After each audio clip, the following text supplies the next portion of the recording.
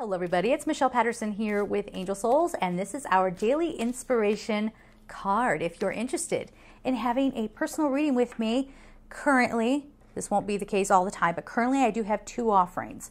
One is a live video, face-to-face video reading that is priced differently. Email me at angelsouls444@gmail.com for availability. I'm doing those in 30-minute time slots, so if you want 1 hour, hour and a half, just get the 2 slots or 3 slots and do it that way. There has been some confusion of people purchasing the half hour and thinking we're supposed to go for an hour. So I just want to make that very clear. If you want to stick with the standard reading, of course, that is still available. At the moment, I am running ahead of schedule. If you wait to book one of those, there's no appointment necessary for those. I just take care of it when I get to your place in line and I email it to you. And you'll get a lot out of it. Trust and believe, okay? Those are at angelsouls444.com. But if you wait, obviously people are going to be ahead of you in line, and then you start getting up to the regular wait time. So just keep that in mind. All right, let's get our card for today. Yeah, be prepared. I know I was experiencing this if you saw one of my past videos. Like, people are going to start acting out and being,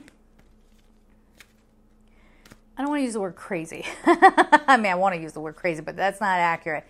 They're being erratic. And it'll become more and more obvious who is functioning off of dark energy and who's being infiltrated by that. So that is why a lot of us say, okay, have your, here we go, have your moment, have your emotions, but see if you can get yourself through that. You know what I'm saying? Or if you need more support, make sure you do that.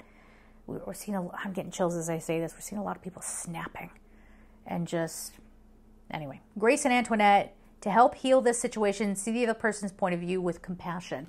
So this might be relating to something in your own world, but in general, we need to have more compassion towards one another instead of seeing each other as the enemy. I've been saying this for a very long time, and sometimes I feel like it falls on deaf ears.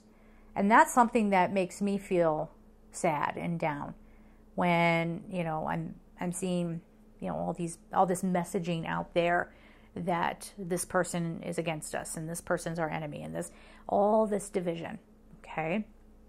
Or, not really, there's a message here of not really honoring ourselves too. So we don't need to say, I'm right, you're wrong. In every situation, there's a little bit of right and a little bit of wrong for everybody, right? So, taking accountability for your part in something and trying to understand where the other person is coming from and having a connection in that way, right? A deeper understanding of the human condition. That's really what it comes down to. And holding others accountable for things that we're not holding ourselves accountable for.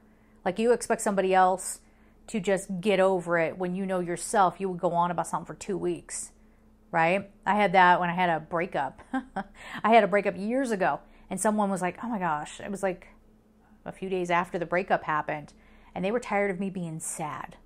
They were tired of looking at me being sad, and they rolled their eyes and said, oh my God, get over it. But they themselves would short circuit if they had a breakup. So, yeah. You know what I mean? So we have to look at that. Make sure you're catching yourself if you're doing that.